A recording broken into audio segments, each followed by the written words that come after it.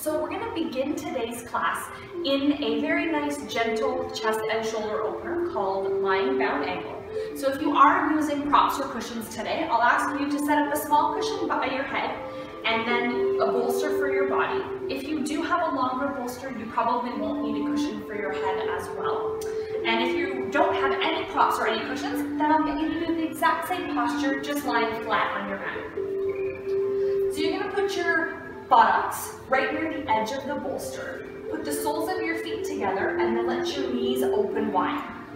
Then you're going to ease yourself back onto your bolster, making sure that your head has a place to rest. Finding a comfortable arm position here. So we are working on chest and shoulder opening, so let's try to bring our hands to the floor. If that feels too intense, then definitely come back to hands resting on the tummy. And then we could go a step further than hands at the sides. As you start to bring your hands out into a T, that gets a little bit more challenging. And then further from there, if you come into cactus arms, so bending one or both arms at 90 degrees, that makes it more difficult. So depending on how much chest and shoulder opening your body is ready for today, bring your arms back or further up. And you want to feel like you're supported on your bolster or your cushion or your towel, and you're really letting your body melt over. Maybe close your eyes here, or just take a steady gaze towards the roof as you start to deepen your breath.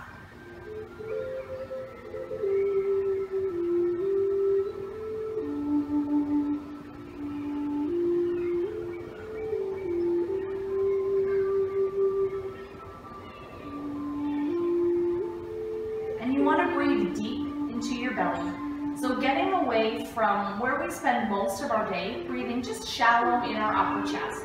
We want to draw the breath much deeper, accessing our full lungs as we breathe into our belly, or are called diaphragmatic breaths. And we're really not breathing just into the belly. You should be pressing your breath into the side ribs as well. And then press your breath into your back. Really feel the breath in your lower back, puffing between your shoulder blades.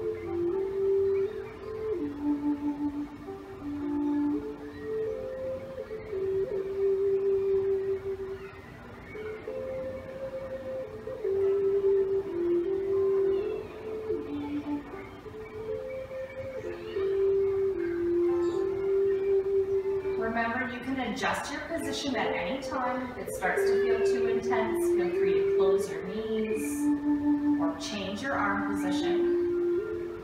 As we rest in postures a little bit longer, in order to allow your muscles and all of your connective tissue, your fascia, lots of time to release the tension.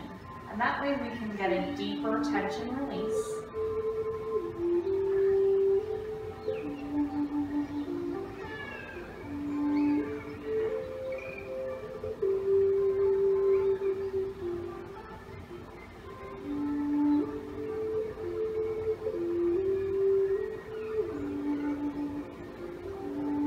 Let's slowly start to come out of this posture as you bring your arms back to the middle, bring your legs to close. And And then just resting here in stillness for a couple of breaths.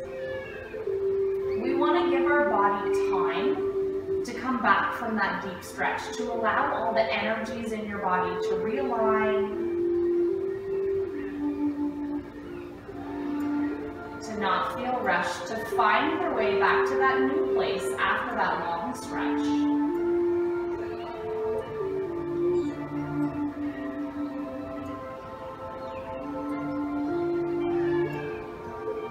Perfect, and now slowly sitting up, and you're going to come onto your hands and knees. You can just tuck your cushions and your props to the side so they're close by if you want them for the next posture. So we're moving into a position called puppy pose or Anahata Asana. So we're going to start by coming up on all fours. You want your legs to be about shoulder width apart, and then your knees stacked straight over top of your hips to begin. We can modify if this is too much of a struggle for you. You're going to start to walk your hands forward as you mount your chest and your heart towards the floor, bringing your forehead down. If this feels a little bit too challenging, you're going to shift your body weight back, bringing your bum closer to your heels. The further back you go, the easier this position gets. And you might decide that for today, you want to come all the way back into resting child's pose. So where our bum's all the way back and our arms are relaxed. So you decide how much stretch is appropriate for you, making sure that it only feels like about a 7 out of 10. So don't overdo it here. So as we get into that position, you might like your palms down.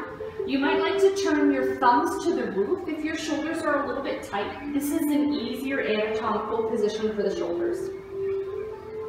As we settle in and we start to melt our hearts, you want to make sure that you don't feel like you're holding yourself in a plank on your arms. We're really letting go here. Melt into your mat. And if you could imagine that I could come to you in your practice and just take my hand and I would rest it right between the back of your shoulder blades. Not pushing you down, but more just the pressure of my hand and the warmth of my hand would just help those muscles to relax and just soften a little bit more. So it's about softness in order to get that deep opening through the chest and shoulders. So if you feel like you're tightening and clenching or like you're planking, that means you're in too deep. So slide your buttocks back to make it a little gentler.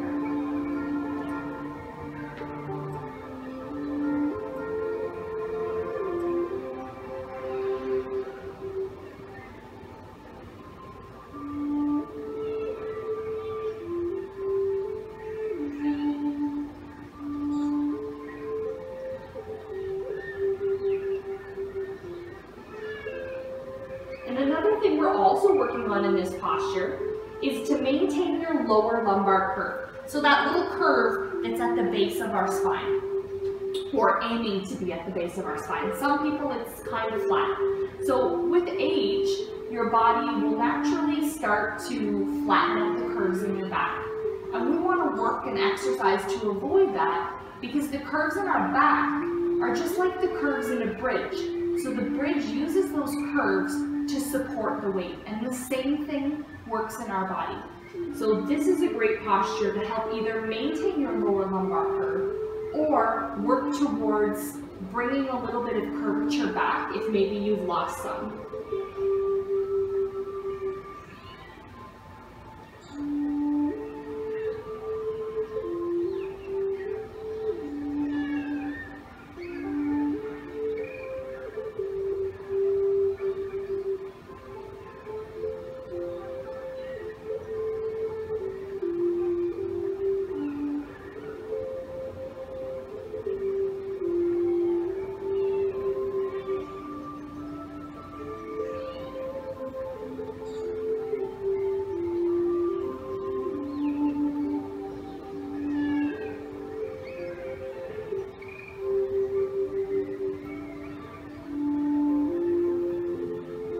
Taking one more big deep breath, and as you exhale, decide whether your body wants to rest by coming down onto your stomach, or whether you want to press back into resting child's pose. But when you get there, let your forehead bow to the earth and rest.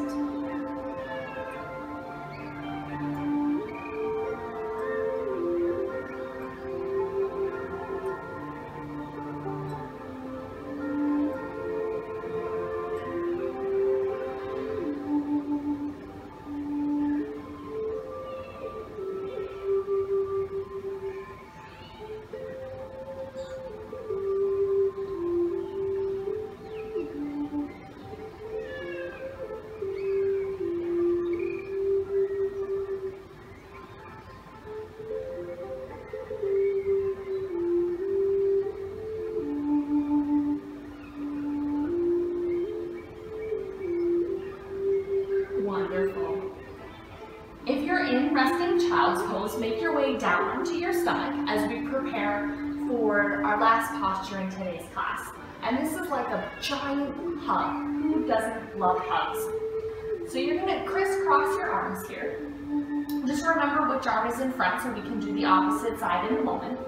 And then you're going to rock a little bit side to side, just walking your hands a little further in each direction until you feel like you're crossing as deeply as your body will allow you to today, comfortably. And then you want to relax the lower body. So relax your ankles, your toes, your legs. Pay particular attention to your buttocks. For lots of people, when they lie on the ground, they just instinctively start to flex their buttocks. So make sure that you relax. If it helps you, give everything just a little wiggle here. And then as you start to release your head and neck, bowing forward, either resting your head on your arms, maybe it's just bowing into space, maybe it's touching the floor, or feel free to take one of your cushions or pillows and prop it up in front of your head, if that works for you. You can add a little depth to this stretch if you need it by shimmying your body forward, putting a little bit more pressure into the shoulders. You can make it a little bit easier by walking back a little further. So just honing, finding the right amount of stretch for you and settling in.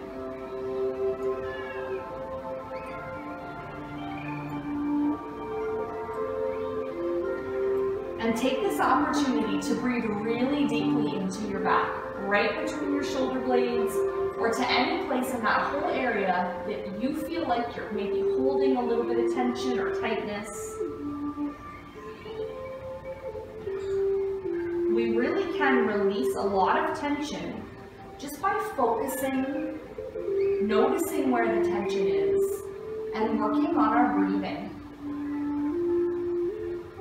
Because a lot of tension that we're holding comes from the way that we're choosing to manage our stress. So if we can let our body be calm, find a stress-free place, and release some of your tension.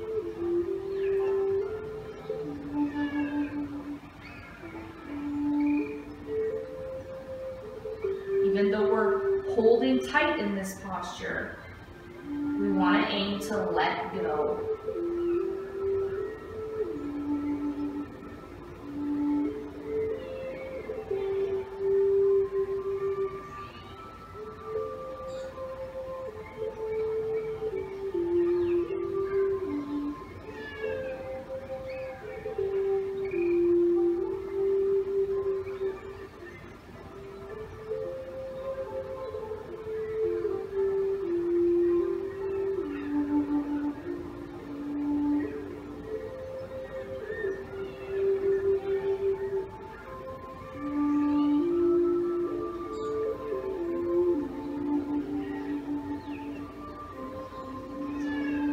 Begin to come out of this giant hug position as you start to ease your body back, and then come either into lying with your arms forward, or decide if it would feel more comfortable for you to tuck your arms back, resting either your forehead down or turning one cheek to the side.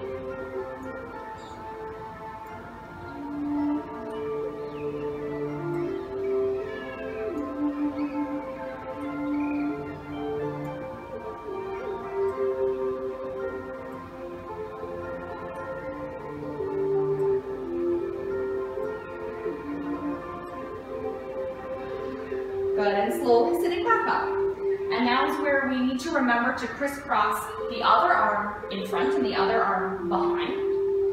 Again, walking yourself just to tighten up that hug.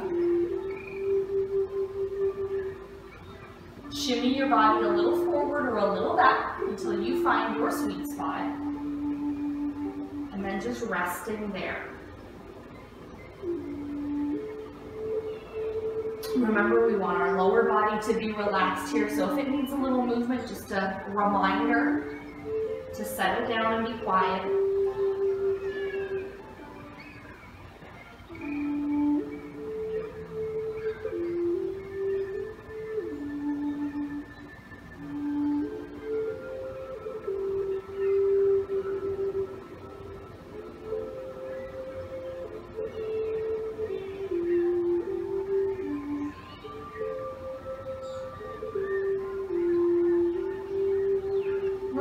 Okay to adjust your position at any point here. So you don't want to bring yourself to a place where it feels painful, where you feel like you're tightening up instead of letting go. That means you're in the stretch a little bit too far. So back off a little bit, adjust your position, or if in any yoga pose, your fingers or your toes start to get tingly, start to fall asleep, that's a sign that you want to back out of the posture and take a little bit of a breather. Staying here for a few more breaths. Finding those giant, expansive breaths into your tummy, your ribs, your back, between your shoulders.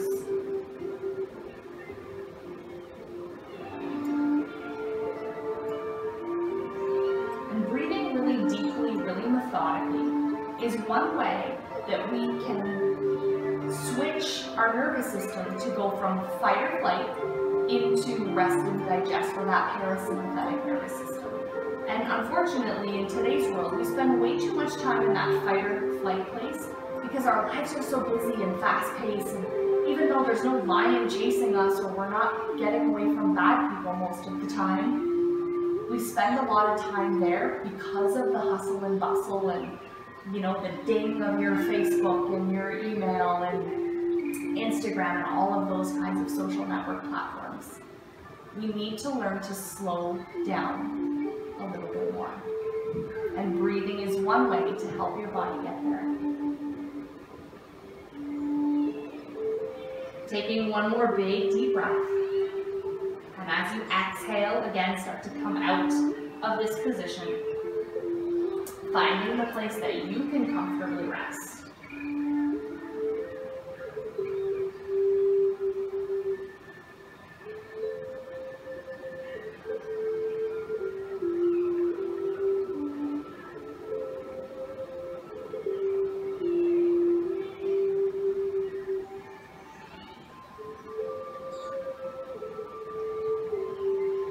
Good. And you can go ahead and roll over onto your back here. We're getting prepared for Savasana. So if you want to put on a sweater or have a sip of water, whatever you need to get comfortable here. Maybe it's using some of your props or cushions under your head or your knees.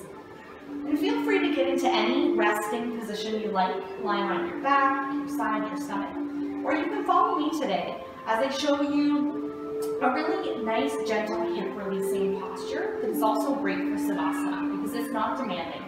So you're going to take your feet about shoulder width or just a little bit wider, and then let your knees come together in the middle so that they touch and rest against one another. And then we're just going to hang out here. So this position is a deep releaser for your psoas, which is one of our deep hip flexing muscles. And so we're not stretching it in this position, we're actually putting it in a position that is completely relaxed. And it doesn't get very much opportunity, just the way that that muscle works, to totally rest. So if you know your hips are tight, maybe you're not sure about your hips, but you're experiencing some knee pain or some lower back pain, oftentimes that is either because of your hip tightness or it's complicated by your hip tightness. So this is really a great posture for most people. And we can spend a lot of time here. So I like to suggest that people spend a bit more time in this posture if you have it. Or this could be something that you do before you go to bed or when you wake up in the morning. So get comfortable, close your eyes. Taking the next few minutes in class to let yourself go a little further towards that rest and digest or parasympathetic nervous system response. Let everything slow down a little bit more. Your breath will start to become more shallow, more still.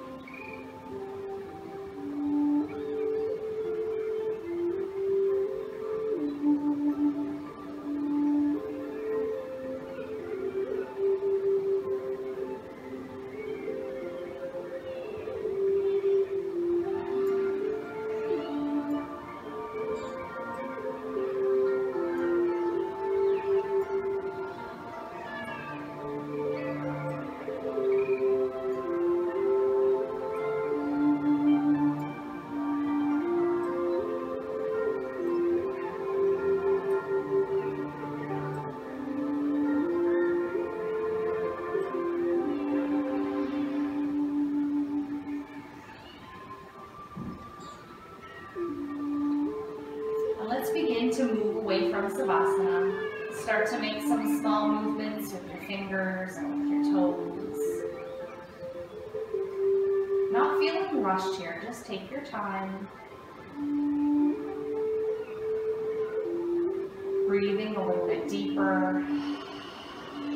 Maybe sighing as you let that breath out. When you're ready, bending your knees and let yourself roll over to one side. Just resting there for a few breaths.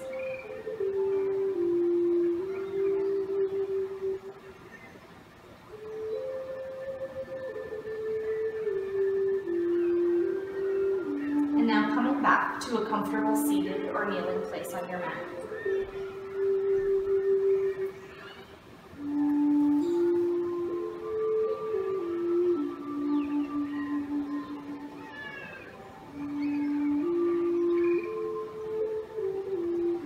Finishing the class with our hands on our heart. Thank you so much for joining me today. Again, my name is Tovah Fenske. The light within me honors the light within you. Namaste. And remember, we have yoga Monday through Friday at 11 o'clock. So tune in for your daily dose of yoga. Have a wonderful day.